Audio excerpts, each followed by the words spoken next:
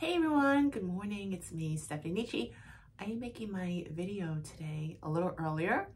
I'm having my coffee. Usually I go on social media and I check my comments and I answer everyone, and maybe I'll start to write, and later on I get that, creative surge where I want to make some videos. But today I know exactly what I want to talk about because I heard a pretty funny story and I want to get your opinion on it. And of course, this story can be writing related because this is a situation that happened, an occurrence that I want to share, and I want everybody to weigh in on it. But it also makes for a good character or a good scene in a story, or it makes two good characters. So this is where we're going to begin. So it's about dating.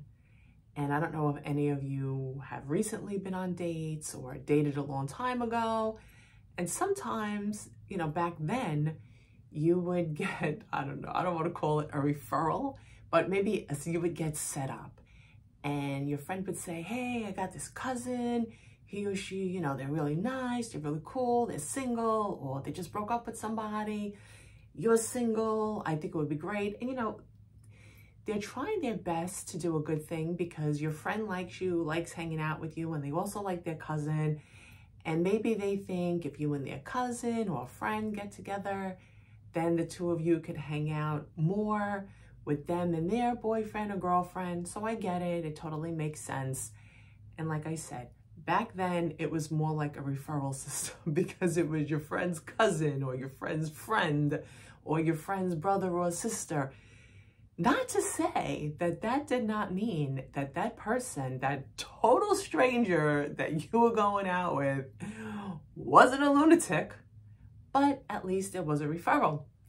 Nowadays, people are meeting online, which I also, I think it's perfectly fine as long as you do your research, as long as you do your homework, whatever it is. This is not what that video was about. So I don't want to get too in depth about what I believe in as far as dating online or anything like that goes. So here we go. Here's the story. So a guy asks a girl out. They met on the internet.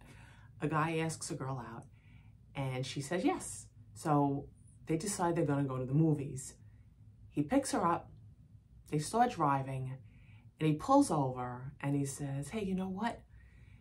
That candy in the movie is, expensive. So I'm going to just hop out right here. I see a dollar store. I'm going to hop out and I'm going to get us some candy. I'll be right back. You wait here. So the guy hops out and he goes into the dollar store and the woman's sitting there waiting for him. Now, when he comes back out, he sees the woman is now out of the car and standing on the sidewalk.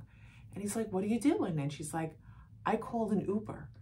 He's like, you called an Uber? Did something happen to the car? What's wrong? And she's like, no, if you're going to buy our moving candy from the dollar store, you are not the guy for me. Uber pulls up, takes off, drives her away. She's gone. The guy is left standing there with his bag of dollar store candy. And a lot of dollar store candy too, by the way.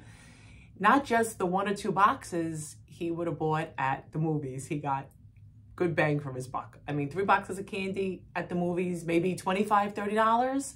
Maybe even now, maybe $35 if it's like, $12 a box or whatever.